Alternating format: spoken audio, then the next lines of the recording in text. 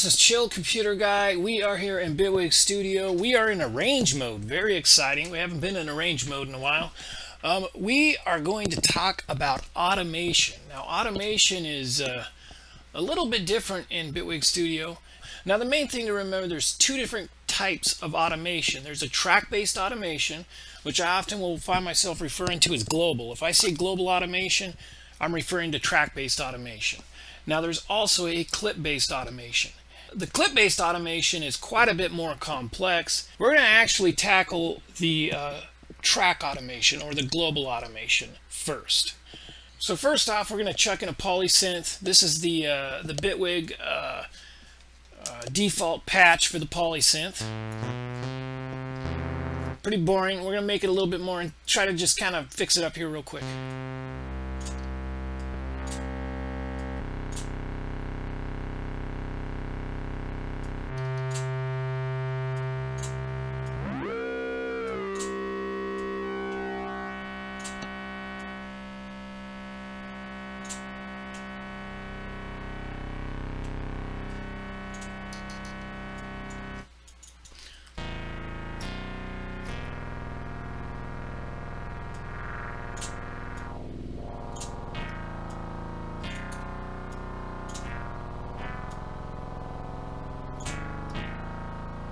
All right, good enough. That's just a basic patch.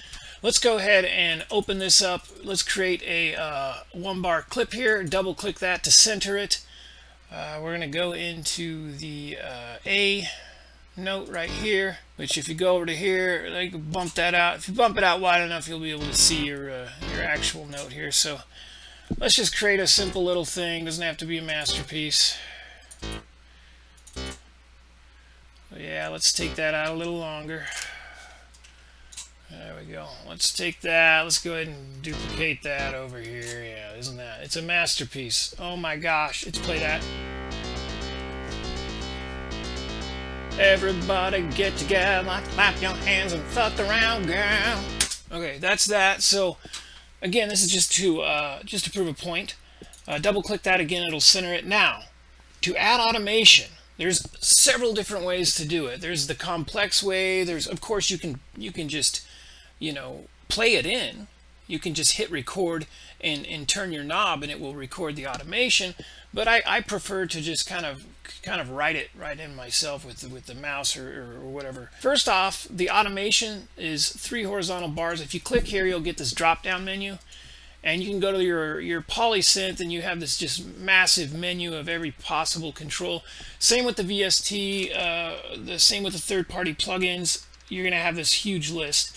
But what is actually easier to do is if you double-click on here and go back to your instrument, any control you hover over, you have the option to right-click, add automation lane. So filter frequency cutoff, add automation to the resonance, and then we'll add an automation lane to split the oscillator. So the mix between oscillator 1 and 2, the filter cutoff, and also the resonance. 3 very popular. And you click on this star, you will see a separate lane for all those automations. Now you can continue adding them. If we go to the pitch, add automation lane, it'll actually show up right there. And so you can see all your automation lanes as you create them. This is easier than going through that giant menu, in my opinion. Just right-click, add automation lane, and then later on you'll have a drop-down menu, and you'll be able to select the automation lane that you want to use. Now, while this is open, let me show you. If you click on the star here, this will favor this particular automation. So if you click off, it will just be the stars. If you click it again, it's going to be all of them. Click it. So you can kind of switch between the automation that you're working on and all your automation. A pretty handy little thing there. Let's go ahead and turn all these stars off because right now we want all 4 automation lanes. Now, if you click right on the point, you click once, it creates an automation point. If you're off, see this thin line here? If you're off the line, you have to double click. Okay, so if you're on the line, a single click. If you're off the line, a double click. So that's a pretty important point, and that applies to clip automation as well as track or global automation. Now you can actually lasso these, and if it's black, it's selected. And if you go to your inspector, you can actually double click right here and put in an exact amount.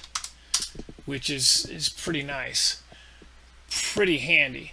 And then if you lasso more than one automation point, you'll get your histogram. And at this point, you can do all kinds of spread and things, and super powerful. This is kind of a Bitwig exclusive as far as same thing you can do with your velocity or your, just like all that, you also have a histogram for your automation points, which is pretty cool. So right on the line, you single click, off the line you double click.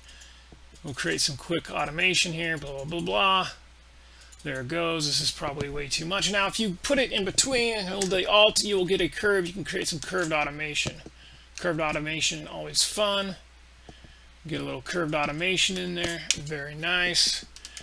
And then if you hit Control, you'll select more than one automation point, and then you can, of course, move that, drift that around. But the important thing about this is the track automation is going to appear as blue. So down here you'll see in the instrument you have a little blue dot. That means all these parameters are being automated, but the blue dot is representative of track automation as opposed to clip automation. Now the clip automation is a pink or a red dot. Now something I want to show you about track automation is if you move it, your automation is going to move. Now why that is because this right here is clicked. If this is orange, your automation is going to follow your clip. Now, if you unclick that, if you move your clip, your automation is going to stay. And that to me is a really, really powerful point, because I prefer to set up my notes and my I want my automation to happen at certain sections of my song, and so I want it to really be track based as opposed to clip based. And so this is on by default. So I recommend, if you're going to work with track automation, turning this off, because that way you can write in your automation, move your clips around, and it's never going to affect your automation. And so I recommend turning that off. And that right there is track automation. So let's go ahead and play this obnoxiousness. Oh, that's beautiful. Now something to keep in mind, if you turn this parameter, if you turn any parameter that's automated, you'll get a green dot. What that green dot means is you're overriding your automation. And you'll see it lights up green right here. All you need to do is click this and it will reset your automation. You'll drop right back down onto your automation lane. And so that's pretty much track automation right there, 101. Next time we're going to look at clip-based automation, which is a more complex automation, believe it or not. And we're going to talk about relative and absolute automation as well. So thanks for tuning in. We'll see you guys next week. Chill Computer Guy. Please subscribe.